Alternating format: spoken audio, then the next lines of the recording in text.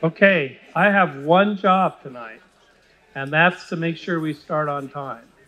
So I'm sorry to quell conversation. I know this is a great time for networking, and we're going to start with just a quick announcement about interpretation services.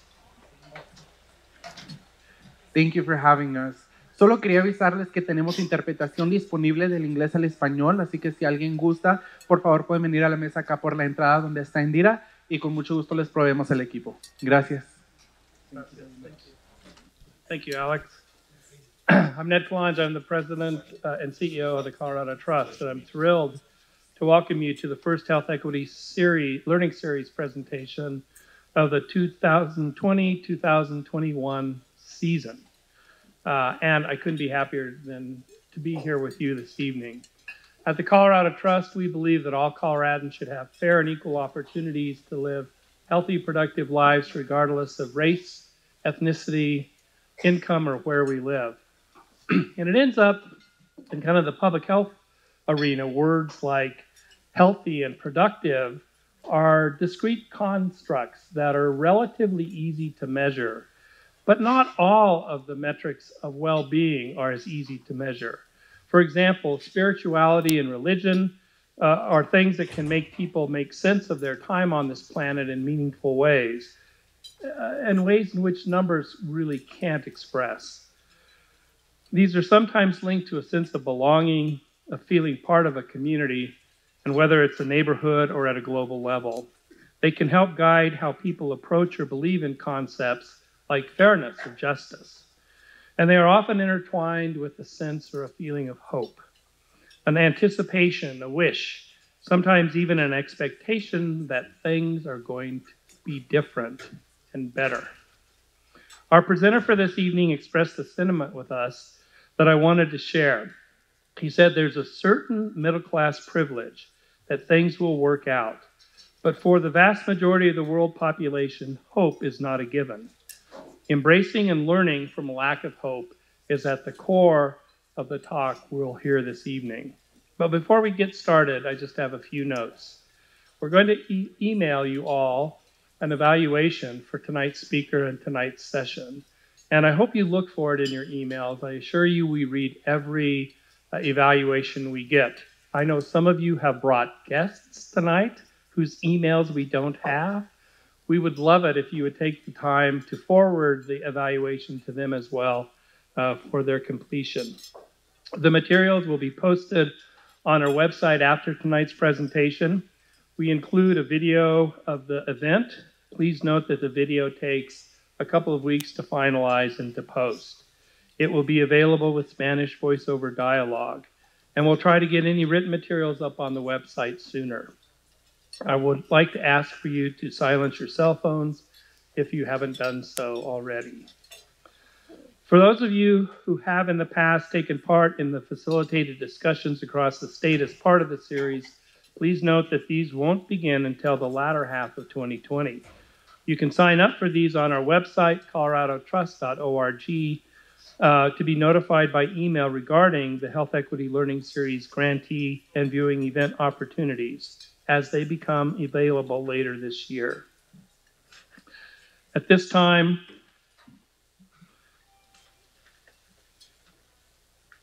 I'm really pleased to introduce you to Dr. Miguel de la Torre, our speaker for this evening. Born in Cuba, months before the Castro Revolution, Dr. de la Torre and his family came to the United States as refugees when he was 6 months old. Today, he is one of the most highly regarded contemporary Latinx religion scholars. Since obtaining his doctoral degree in 1999, Dr. de la Torre, who describes himself as a scholar activist, has authored several hundred articles and dozens of books. He is professor of social ethics and Latinx studies at the Iliff School of Theology in Denver. Dr. de la Torre is a past director of the American Academy of Religion and has served as co-chair of its ethics section. He's past president of the Society of Christian Ethics, executive officer and co-founder of the Society of Race, Ethnicity, and Religion, and founding editor of the Journal of Race, Ethnicity, and Religion. Dr. de la Torre received a Fulbright Specialist Scholarship, allowing him to teach at a university in Indonesia in 2012. He's also taught classes at universities in South Africa and Germany. He recently received a Louisville Institute grant that will allow him to do research in Cuba for an upcoming book on the political theology of Jose Marti. And at dinner last night, we learned that he often spends time at the border working directly with undocumented immigrants and their plight at the border in these uncertain times. With that introduction, I hope you will help me in welcoming Dr. Miguel de la Torre to the stage.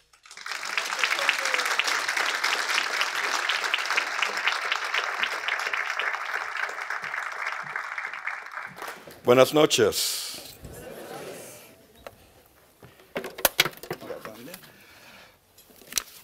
The groundbreaking African-American theologian James Cone wrote back in the 1970s that white Christianity is satanic. As you can imagine, it creates somewhat of a stir. And what he was arguing is that when the religion of white people somehow justifies the genocide of indigenous people, that Christianity is satanic. Any religion that supports slavery is satanic. Any religion that tears children from their mothers, whether they be slaves at one time, indigenous people so they could be put in Indian schools, or today the children at the border, that religion is satanic. Any religious leader that refers to an individual whose racist policies are decimating communities of color today and says that they are moral or they are baby Christian, as Dobson says, the religion they represent is satanic. This religion is not only satanic, it is life-denying to the vast majority of the people of the world. Building on James Cone's argument, I will say that all philosophies and theologies that are Eurocentric are detrimental to communities of color and must be rejected by communities of color. When I was a small boy living in New York City, going to the elementary school, we would begin each day with the Pledge of Allegiance. And when we got to the phrase, liberty and justice for all, as a small boy, I knew as a Latino that that did not apply to me.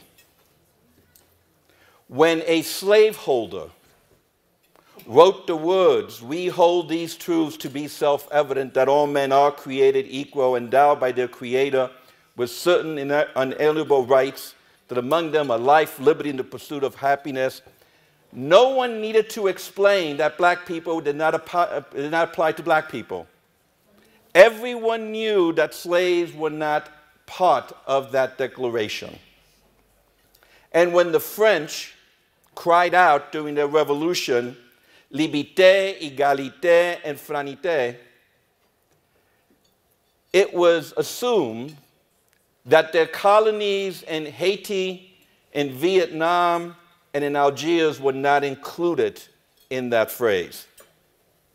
You see, Eurocentric philosophy and theology must be constructed in such a way that it excludes those who are not white. Somehow we must create a religion, a way of life, a worldview that eliminates from these lofty rhetoric the vast majority of the world's population. So to try to create our own way of thinking using European philosophical models is self-defeating. But before I begin to explain why we should reject Eurocentric thought, let me begin by confronting the colonization of my own mind by these European thoughts. When I was a young man, not that long ago, in my 20s, I took a drive from Miami to New York City in my red, hot Capri. It was a really neat car. And as I was driving through New Jersey, I get pulled over. And I asked the officer, what happened? Why was I pulled over? And the officer said, well, you were going 4 miles over the speed limit. And I go, okay. And he goes, would you mind if I search your car? And I said, okay, why? And he goes, well, this was before we had racial profiling. He says, we suspect that young Latino men with Dade County license plate are bringing cocaine up to New York City. So I said, oh, okay, well, go ahead, search my car. He did. He didn't find anything. So as I was driving away, the thought that went through my mind was not, this is an injustice. How dare him assume this? What I thought was, thank God the cops are doing their job and keeping us safe. You see, my mind was so colonized that I learned to see myself through the eyes of my oppressors. Not only did I see myself through their eyes, I define my very being by how they see me. So the first thing I must do is to begin to liberate my colonized mind, and I do that by rejecting Eurocentric thought. Now, this includes a couple of major spiritual arguments. For example, that somehow in the hereafter I'll get all my riches, which satisfies me and my people with living in poverty now because one day we'll have mansions. The other rejection that I'm dealing with, which is the subject of tonight's conversation and probably a little more controversial, is the rejection of the concept of hope, which I realize really goes against the grain because, after all, isn't hope one of the gifts of the Spirit? And here I'm saying we have to reject hope. But bear with me. My fear is that the way hope has been defined in Eurocentric circles reinforces the oppression of my people and makes God vomit. I therefore begin by looking at my own cultural symbols, and for me, that would be José Martí, who is my intellectual mentor, who once said, el vino de plátano, y si sale agrio, sigue siendo nuestro vino. Now, for those of you who have yet learned the language of the angels, let me translate for you. We shall make our wine out of plantains. And even if it comes out sour, it is still our wine. I am going to construct my philosophy and my theology using my cultural symbols. And even if I get it wrong, it doesn't matter because it's mine. It belongs to my people. That becomes my first step towards the decolonization of my mind, to learn to see with my own eyes. Hopelessness, embracing hopelessness. I came across this concept when I took a group of students to Cuernavaca, Mexico. And the idea at the time was I wanted to bring students to the squatter villages of Mexico so that we could make a connection between the riches of the first world with the poverty of the so-called third world, and the impact that neoliberalism is having on these economies. So in Cuernavaca, they have this, slum area, this settlement area, which is called La Estación, an old railroad station used to be there. And, you know, dirt floors, some of the houses are basically huts. And as we walked through all this, I never forget, that evening we began to unpack for our students what they saw. And one of the students said, you know, I saw the poverty and the misery, but when I looked into the eyes of that little girl, I saw the hope in her eyes. At that point, I had an epistemological meltdown. Because by her claiming hope, or better yet, by her imposing white middle-class hope upon this brown little body, excused her from having to do anything about the situation because God's in control and God will take care of it.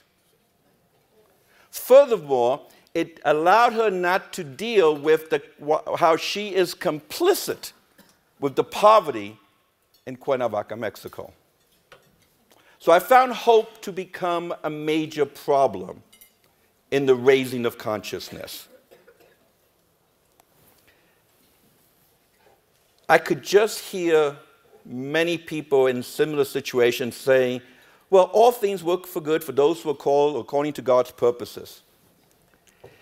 Yeah, it doesn't always work that way. And that's where I'm trying to understand why hope must be rejected. Now, again, in Spanish, hope is the word esperanza, from where we get the word esperar. Esperar means to wait. So when we in Spanish talk about esperanza, we're talking about waiting. There's this connotation of waiting to the word esperanza. And when you wait, sometimes we're not quite sure what we're waiting for. So I'm trying to capture that connotation of the word into my own thinking. If you're a religious person who goes to church, you probably heard the pastor one day give the story about the little girl at the beach after a big storm, and all the starfish were on the beach. Are you familiar with the story? You know, and the little girl is throwing the starfishes back into the ocean, and there's a grumpy old man on the beach, and he says, you can't save them all. And she picks up one and says, I'll make a difference in this one, and throws it back in. Okay? I'm the grumpy old man on the beach. Because while the little girl picks up the one starfish and takes the individual and says, look, a difference can be made in this one individual, we can ignore the thousands of rotting bodies on the beach. Do you see what I'm saying? Because of the hyper-individualism of Eurocentric thought, we lift up and put on a pedestal the one that made it, as somehow ignoring all those who are 6 feet under. I grew up in some of the worst barrios of New York City, and I worked up in Hell's Kitchen, where a lot of my friends never made it to high school, either getting into it or living to get into it. I have a PhD now, so it's easy to put me on a pedestal and says, look, he made it out of the slums. See, he could do it. Anyone could do it. But the reality is I was just lucky. I wasn't smarter. I wasn't more of a go-getter. Just certain things happened that opened certain doors for me that wasn't open for others. And I was able to walk through them. So as long as you are praising me because I made it out, we are ignoring all those bodies that did not. And I refuse to do that. I refuse to reduce the whole way of seeing reality to the individual, which is contrary to the way communities of color usually operate, which is more communal. So there's a philosophical aspect to all this. And I'm going to bore you with a little bit of philosophy for a moment, but bear with me. I'll try to make it easy. Not easy, but bearable. So we all know Hegel's metaphysical historical dialect. I'm just going to say that what Hegel presents us is this idea, and it's more complex than what I'm about to say, but bear with me, that history is progressively moving forward and in an upward trajectory. That somehow we are improving with each coming age. And as we look back in history, we could see where we were and we could see where we're going, and there's this linear movement. Most ways of doing philosophical and theological thought adapted Hegel's view of history. And in religion, we call it salvation history. That, I'm moving upward and one day I'm going to make it to heaven. I'll get saved and, I'll live in paradise. But it doesn't have to be spiritual. It could also be material. Marxism is a salvation history, that we are moving towards the utopia of the proletariat controlling the state.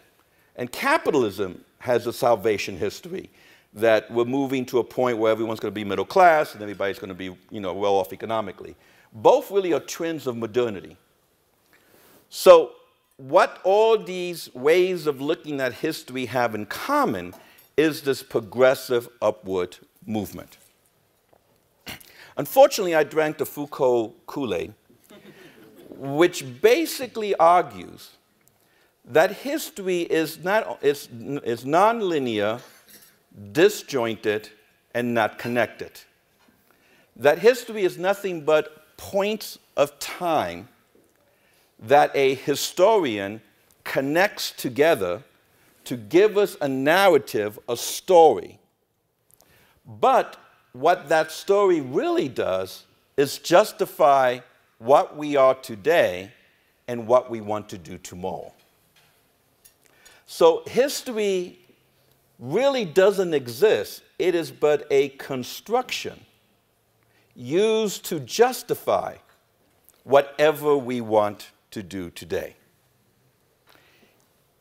If this is true, then the idea that there's an end to history where everything's going to work out starts to become problematic. Okay?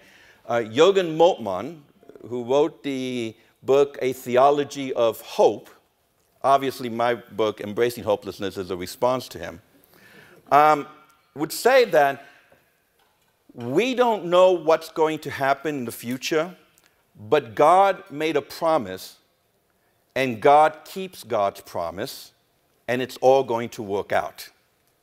So at the end of history, I could look back at history and say, oh, yeah, I see where God was all along, and it all worked out.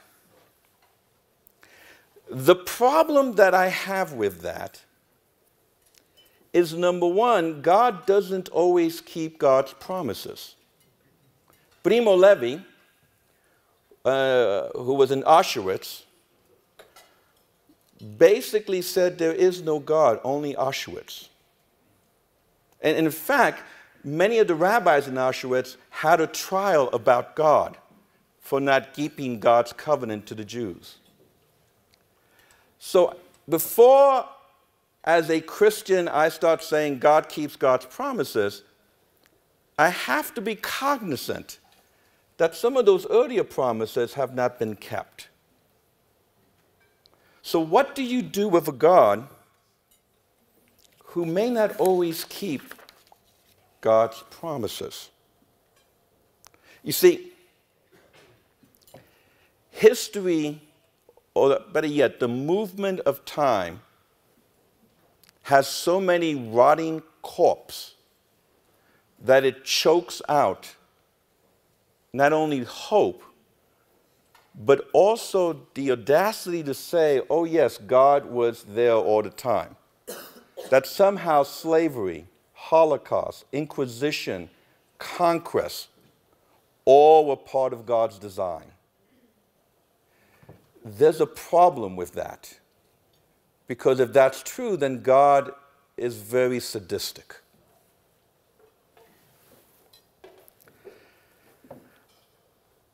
Every so often, we find Jesus in a tortilla. I mean, really, have you ever noticed every once in a while there's this news article that someone was cooking a tortilla and all of a sudden the face of Jesus appears and they sell it like for $10,000? Okay.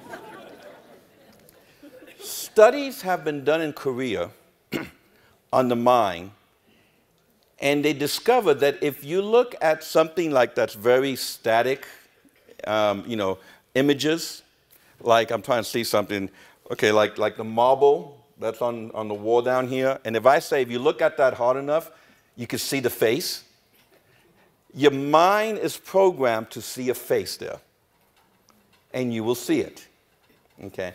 Our minds are programmed to see order in the midst of chaos and disorder. And what I'm arguing is that what we call the movement, the dialectical movement of history, or what we're calling the hand of God moving history, is really looking for Jesus in a tortilla. It's looking at these points of time and trying to put order in the chaos that is order. Walter Benjamin is also one of the individuals who influenced my thinking, in where he begins to talk about that what we see as an orderly possession of history, the angel of history instead sees nothing but a gigantic, chaotic mess that is just blowing out of heaven.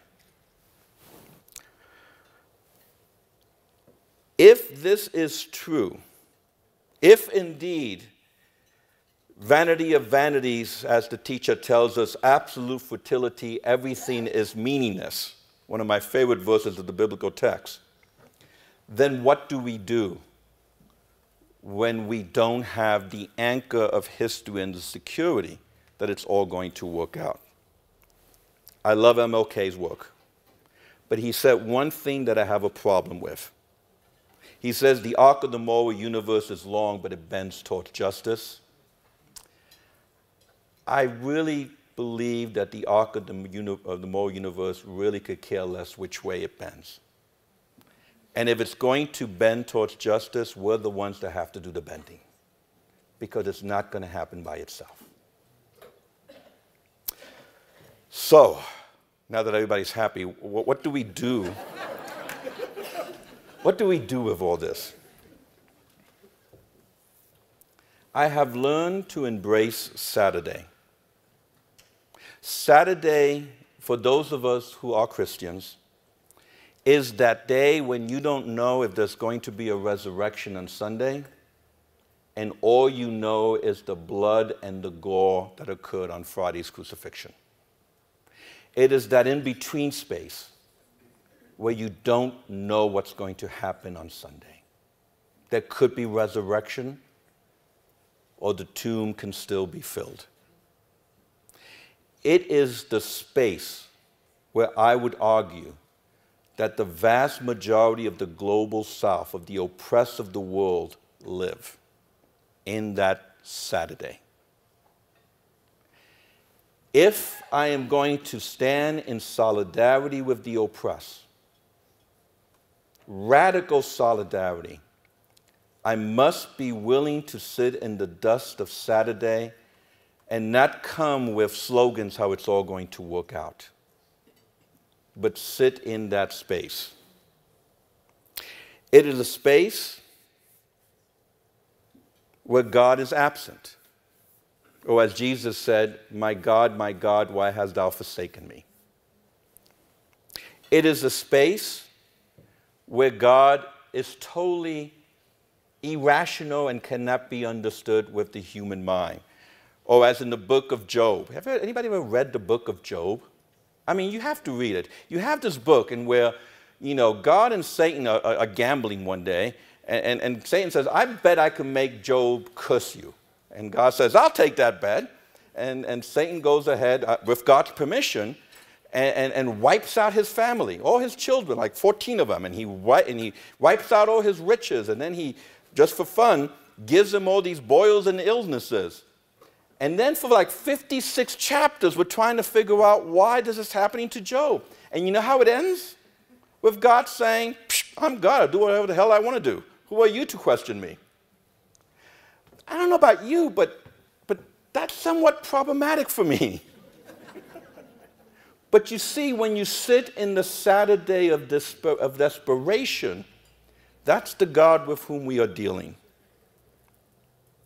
My Jewish brothers and sisters understand, better than Christians do, that God has a dark side. The book of Isaiah, if good and evil enter into the town, is it not I, God, who bring it? Listen, God brings good and evil. Or Saul, King Saul, to whom God sent evil spirits. Think about that. God is sending evil spirits to people. I have no desire of trying to explain that. I'm just saying that what we think we know theology to be, it's not really based on the biblical text. Because these type of passages makes me stop and rethink everything that I thought.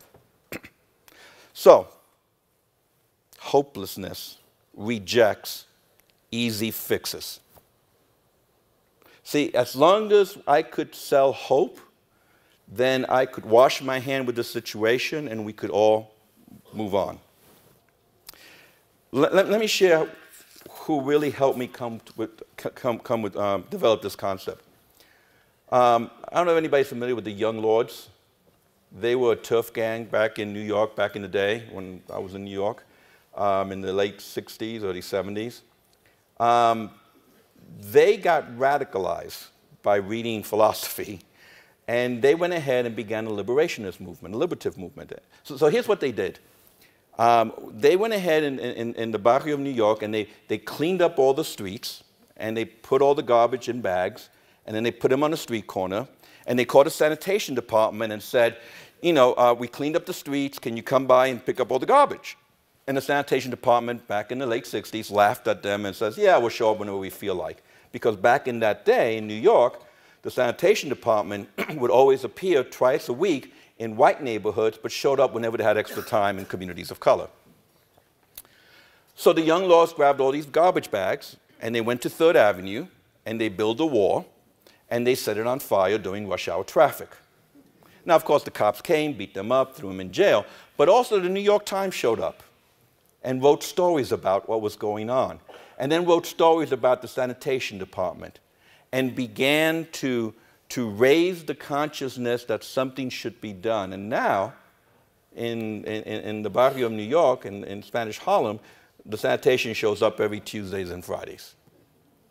Okay. That is the type of action, the praxis, that hopelessness leads to. And I'm going to talk about that more in a few seconds. I just wanted to begin laying that groundwork.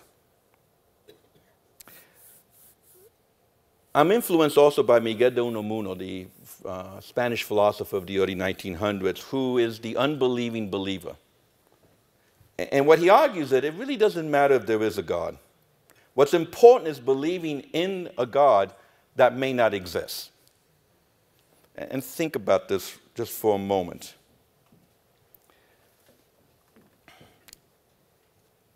I cannot prove that there exists a God. And I cannot prove that there is not a God. You can't prove it one way or another. You could have a feeling about it, you could have, you know, an emotional, or you have the Spirit came down upon, or all that may be nice, but you cannot in any way scientifically prove that there is or that there is not a God. That's why we call it faith. Okay? If you can prove it, it is not faith. It is science. It is something provable. We call it faith because we don't know. So, what Unamuno says, we might as well believe because it's a lot better than the alternative of not believing. So, I'm not a good theologian. Although some of my best friends are theologians, I'm an ethicist instead. I'm not concerned with the questions of if there's a God or there's not. Sure, why not? I'm more concerned is what do we do with this God who we say exists? If you say there is a God, then what do you do about this God that you're claiming really exists? I don't care about doctrines as to why people suffer. I'm more concerned with the correct actions as to what to do with the suffering. So what do we do? If neoliberalism has won, if oppression continues, if after Obama, the white lash that we are witnessing is only making matters worse, if everything is lost, the response then becomes, how can I say this? Well, in my book, I called it an ethics para joder. I hear some of you know Spanish, good.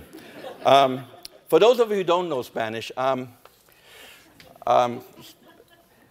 is the same as a certain English word that's 4 letters long and begins with F and ends with K.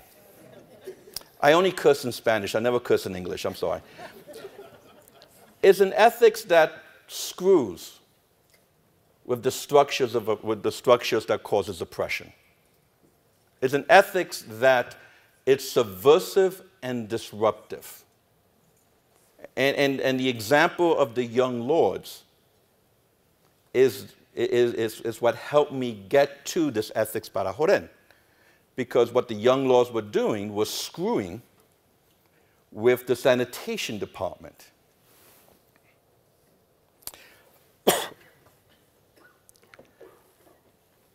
Let me give you another story about the young lords, if I may. Another thing that the young lords did was, 4 weeks before Christmas, they went to the Primera Iglesia Metodista in Spanish Harlem. And they went to the pastor and they said, Pastor, we like to have, a kitchen to cook breakfast for our children when they're going to school in the morning so they get a meal. We like to have a Latinx, or at that time, a Hispanic pride room that we could talk about our culture. We want to have lawyers that could help families with their issues, a food drive and a clothes drive. And the pastor looked at them and said, you bunch of commies, get out of here. So they showed up the next Sunday, and they picked up the pastor, and they threw him out of the church, and they nailed on the wall, on the door, the People's Church in red letters. And for 4 weeks, it truly was the People Church because they did all those things. Then the cops came, threw him out, put him in jail. And it ceased being the People's Church. You see, this ethics para joder is an ethics that holds government and religious institution to the rhetoric that they expound. And when they fail to do it, you can't fight them because they have all the guns. So you have to think of how to subvert the conversation. This is not something I'm inventing. I want to be very clear. This is not something I came up with. This is what communities of color have always done for centuries. I'm using the young lords because they are from my culture. The African American community has the stories of Bear Rabbit and Bear Bear, which are the trickster images. I like to say that I am a Roman Catholic Southern Baptist Santero. On the Santero part of it, I am a child of El Egua. For those of you who don't know, El Egua is the trickster. So my Orisha, my deity on my head, is a trickster. So when I say that decolonizing my mind is embracing the symbols of my culture, I am literally embracing El Egua in the doing of Christian ethics. That's what I'm talking about when I talk about subverting the normative discourse. You see, we have been so trained that we now go to the police department to get a permit from the police department so we could protest the police department for police brutality. We are so domesticated in how we respond that we follow the laws and the rules that are designed to keep us silent and oppressed. If we follow the rules, we are only reinforcing our own oppression. So this ethics para joder is an attempt to subvert those rules in a way that doesn't get us killed in the process, but still raises the consciousness of the people. And if done effectively, uses media to raise the consciousness of the whole community, not just of our own communities. I know what some of you are thinking. You're saying, oh, but if it's hopeless, why bother? Right? If you're thinking that, you are revealing your white middle class privilege. Because for the vast majority of us, we have no choice but to continue to struggle. I wish that my parents didn't have to struggle so much and just not bother, but their survival depended on it. Now, grant you, my survival doesn't depend now on struggling. I'm a professor. They pay us nicely. So why do I continue? Why do I bother? I struggle for justice not because I think I'm going to win, because I probably am not. Neoliberalism is like 10 steps ahead of us. I don't care if we have a new president next year. The damage done is going to last for a generation at least. So we're nowhere close to any, kumbaya moment here. I do not struggle because I think I'm going to win. I do what I do because it defines not only my faith, but it defines my very humanity. If you're not a person of faith, good for you, I could care less. Struggle for justice because it defines you as a human being.